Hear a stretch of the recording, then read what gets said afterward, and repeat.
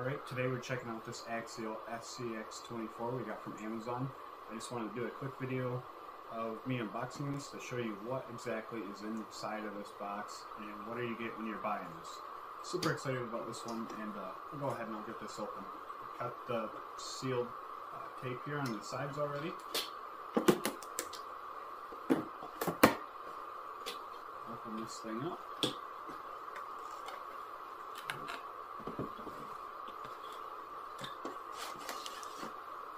Here we have the Jeep, the SCX24 Jeep on the inside. It's got a zip tie holding it in.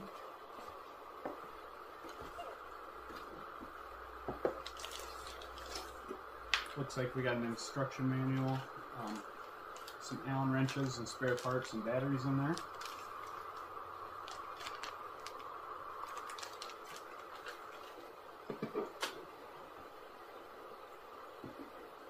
Here we have the controller, or the transmitter. We got all our trim adjustments up there. We got steering reverse switch, throttle reverse, binding button on off, steering trim, throttle trim, and looks like we got another steering trim, probably just for how much of an angle you want.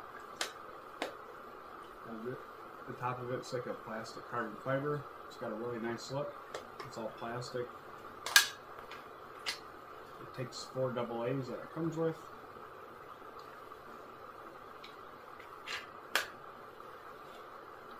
It's got a good, nice quality feel to it. Steering as well. We got the charger. As you can see, it's just looks like a 3-prong down there,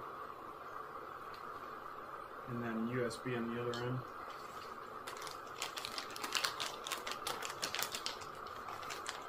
Got the cool sticker.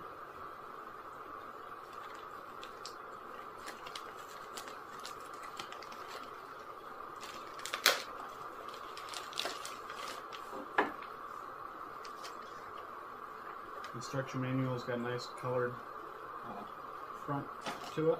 It's always nice.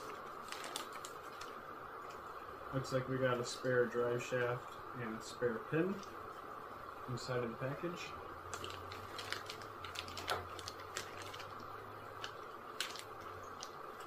Got our batteries.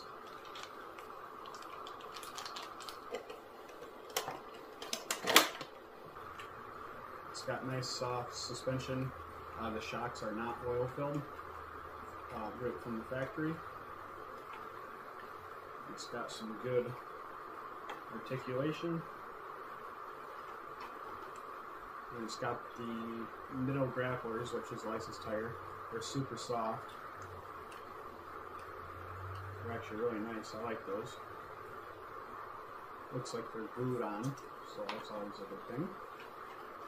We got the one body pin up front here. Inside here we got our little battery.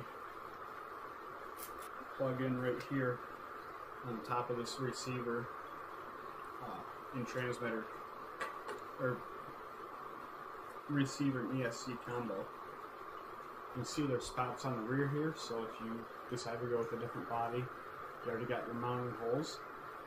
It's got a nice steel frame on it.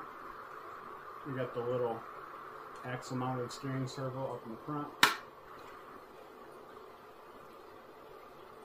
I like how rigid, nice and rigid the frame is too. And we also got a bunch of other holes for lots of different adjustments. Frame's pretty solid. I mean, there is some twist, but it's small. Really like the body, like the detail on it. The inside's colored. It's got clear windows. But I'll go ahead and I'll turn this on, and we'll check it out.